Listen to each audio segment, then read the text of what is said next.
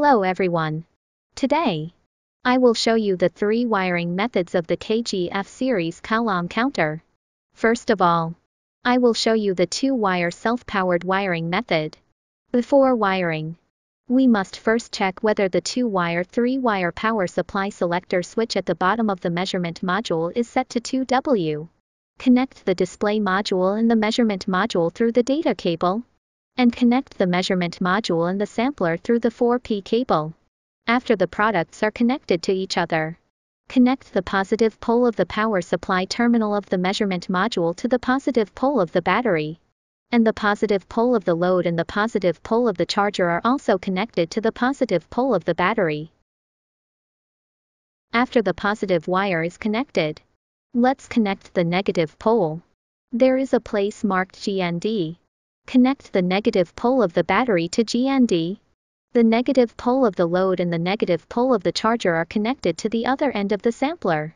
Then we connect the temperature sensor. After connecting, you can view the current on the display module ambient temperature. So far, the entire 2-wire system's own power supply wiring has been completed.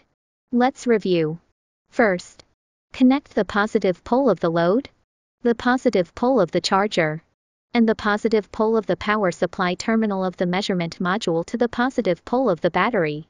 And then connect the negative pole of the battery to the GND port of the sampler, and the negative pole of the load and the negative pole of the charger. Connect to the other port of the sampler, so that the 2-wire self-powered connection is completed. Let's take a look at the state of the product during normal operation, which is the state when the battery is discharged. Next, I will show you the 3-wire external power supply wiring method. Before wiring, we need to turn the 2-wire 3-wire power supply selector switch at the bottom of the measurement module to 3W. Connect the positive pole of the external power supply to the power supply terminal VEXD of the measurement module, and the negative pole to GND. The voltage range of the external power supply is 10 to 80 V. After the external power supply is turned on, the indicator light of the measurement module flashes. The screen of the display module lights up, and the product has started to work. Then we connect the VSNS of the power supply terminal of the measurement module to the positive pole of the battery. The positive pole of the load and the positive pole of the charger are also connected to the positive pole of the battery. After connecting the positive pole, then connect the negative pole, and connect the negative pole of the battery to the GND port of the sampler. After connecting, we can see the measured battery voltage value in the display module. The negative pole of the load and the negative pole of the charger are connected to the other end of the sampler. Note that the negative pole of the battery needs to be connected to the GND port of the sampler. So far, the entire 3-wire external power supply wiring has been completed. Let's check whether the wiring is correct, so that the battery supplies power to the load, and a discharge current of 1 A can be seen on the display module.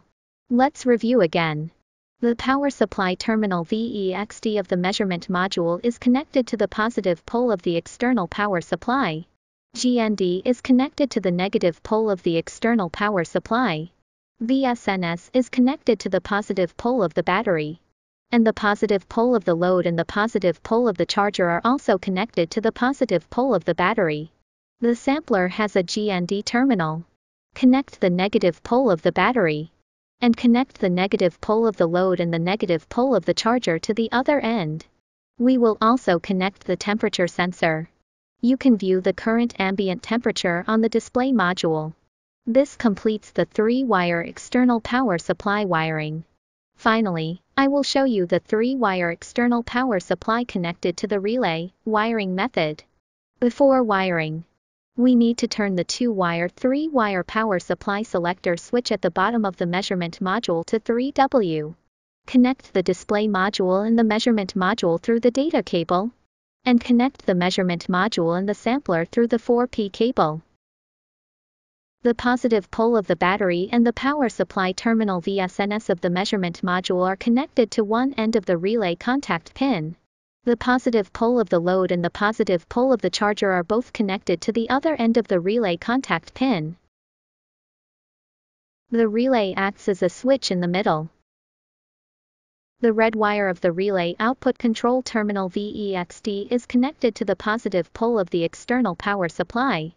The black wire of the relay output control terminal GND is connected to the negative pole of the external power supply. The yellow wire of the relay output control terminal out is connected to one end of the relay coil pin, and the positive pole of the external power supply is connected to the other of the relay coil at one end. When the external power supply is turned on, the indicator of the measurement module flashes. The screen of the display module lights up, and the product has started to work. Connect the negative pole of the battery to the GND port of the sampler. The other end of the sampler is connected to the negative pole of the load and the negative pole of the charger. We can use the OK button to turn the relay on or off, so that the 3-wire external power supply connection is completed. Thank you all for watching.